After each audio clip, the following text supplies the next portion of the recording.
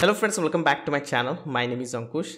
In our today's video, we are going to discuss about a very interesting topic in the Oracle database. We called it as a recycle bin.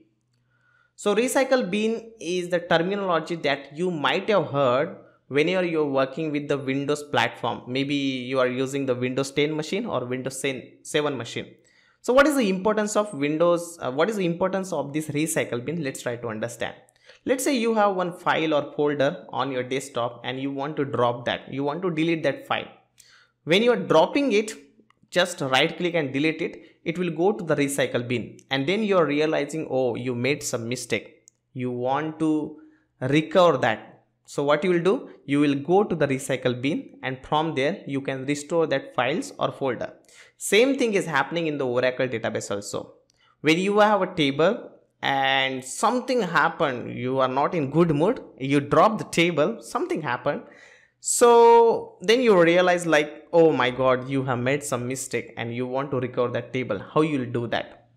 If you are lucky enough that you have a recycle bin enabled on that database, you can go to the recycle bin and from the recycle bin you can recover your database, recover your table. Basically it is possible when you have a recycle bin options. So by using the recycle bin option, you don't need to worry about the backup, whether you have backup. You don't need to worry about the restoration process, which is a time consuming.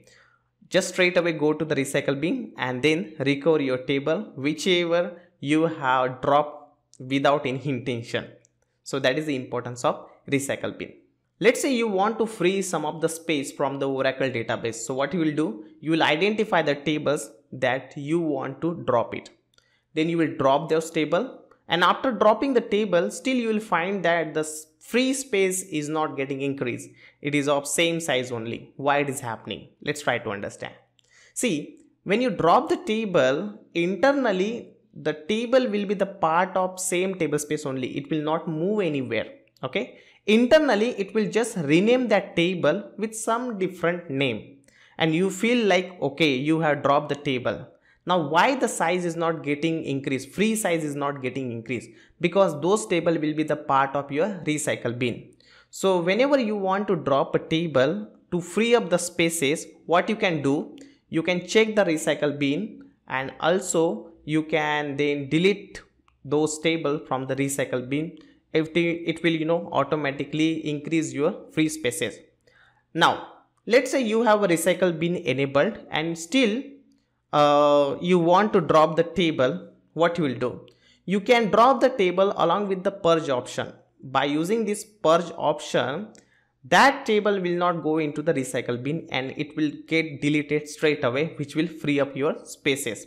So the intention that I want to tell you here that if you want to drop something, okay, which you are confident, drop with the purge option, which will free up your spaces. Now we will be discussing about the naming convention in the recycle bin. Let's say you have one table called test table and you drop that table. If you go to the recycle bin, you'll try to find out that table with the name test table. It will not be there because in the recycle bin, the name of the table will get changed. It will be the naming convention in the recycle bin. It will get started with bin $, then there will be some unique ID and then there will be some version. So basically the name of your original table will not be there. So you need to identify which is your table and accordingly you can purge those tables from the recycle bin. When you drop the table, along with that table all the dependent objects, okay, just like your trigger or anything, okay, all those things will go into the recycle bin. But when? The thing is when the objects will go to the recycle bin. The problem is if you have the database which is enabled with the recycle bin, then and only then all these tables, whatever you are dropping it from the database, that will go to the recycle bin only when your recycle bin option is enabled. Now let's try to understand how you can enable the recycle bin. Recycle bin enabled or disabled is not online activity. You need to bounce the database. So first bounce the database, enable your recycle bin or disable it, whatever you wish to do, and then you can see the result over there in the recycle bin itself. Now one more thing, which is the last one but very important. When you want to purge the recycle, purging means if you want to drop the recycle bin object, you can drop it with the command called purge. So purge is a command whenever you want to free up the spaces from the recycle bin, and it is a normal activity most of the DBAs are doing, maybe on weekly basis or monthly basis.